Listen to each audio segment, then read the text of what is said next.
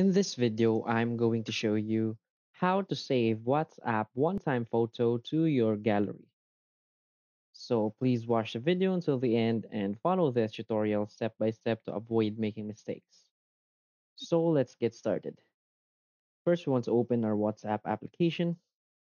And the first thing that I want you to take note is that when you open a one-time photo in your WhatsApp, a one-time photo that your friend or anyone sent you, you won't be able to take a screenshot or you can't save it to your gallery as that is the security measures of WhatsApp.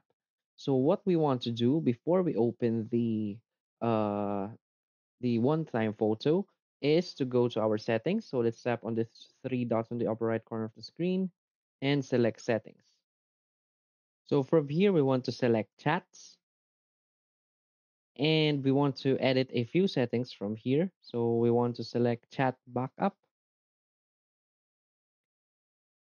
And from here, we want to tap on this backup to Google Drive. You want to set this up to only when I tap back up.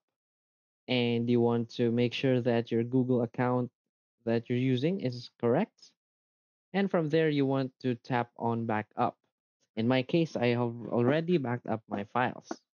So the next thing we want to do is to we want to close the WhatsApp application and we want to go to our phone settings and go to our app settings.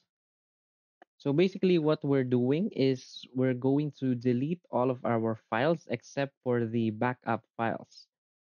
So here we want to search or find WhatsApp. Basically, if we deleted all of our files and the backup files remain, we can see the one-time photo again with a new data. So with that, we can be able to save that one-time photo to our gallery. So from here, let's select WhatsApp and go to storage. From here, you just want to clear data and clear cache.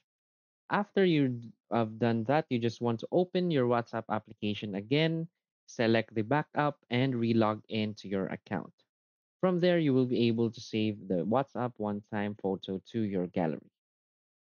So if you find this video helpful, please hit like and subscribe. Thanks.